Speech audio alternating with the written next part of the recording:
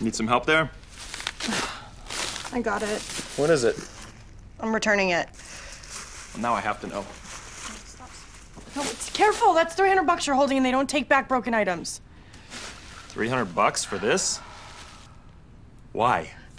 It's a genuine antique release soap dish in the deco tradition. Well, I thought Grandma June would like it, and then I thought not. You don't have to spend that kind of money. Just put your name on my card. Why? What did you get her? An iPad. An iPad? She's like 110 years old. Very hip lady. Sweetheart, your presence is her gift, okay? She and my mother are dying to meet you. They've been talking about it all week. Okay. Want to put some more pressure on? They're all gonna love you.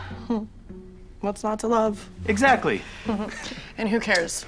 If they hate me, screw them. Not sure to go that far with it, right? Why? What do you mean? Well, I mean, this is my mother we're talking about here. You know, I definitely care. Oh. Wow.